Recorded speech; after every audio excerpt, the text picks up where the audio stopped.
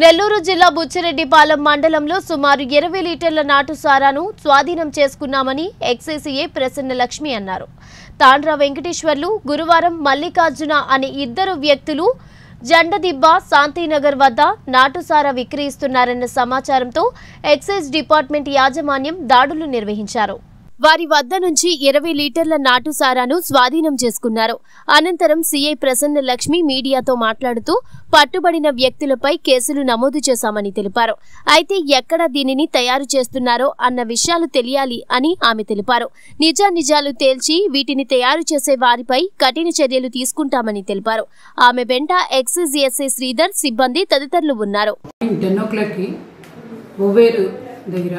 Kanigiri reservoir దగ్గర ఒక ఇద్దరు వ్యక్తులు బైక్ మీద ఒక 20 లీటర్లు వాటర్ బబుల్లో సారాయి తీసుకుని వెళ్తూ ఉంటే పట్టుకోవడం జరిగింది. వాళ్ళిద్దరిని మీద కేసు బుక్ చేసి రిమాండ్ పంపిస్తున్నాను. ఇప్పుడు రిమాండ్ లేదు కాబట్టి బెయిల్ ఇచ్చి స్టేషన్ బెయిల్ ఇచ్చి పంపిస్తాము.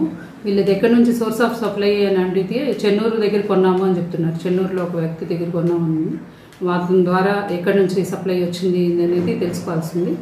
అదంతా తెలుసుకొని మనం వాళ్ళ మీద కూడా కేసు బుక్ చేస్తాము. ఇట్లాంటి ఏదైనా ఉంటే ఇక్కడైతే డెస్టిలేషన్ ఏమీ లేదు, ట్రాన్స్పోర్టే జరుగుతూ ఉంది ప్రస్తుతానికి. ఇట్లాంటి ఏదైనా మీ నోటీస్కి వచ్చి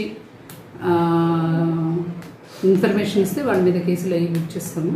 మా నెంబర్ ఆల్రెడీ నేను చెప్పుకున్నాను, 9440902527.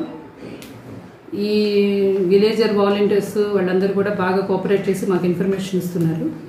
వాళ్ళు చెప్పిన ఇన్ఫర్మేషన్ వల్లనే వీళ్ళిద్దరిని పట్టుకోగలిగారు.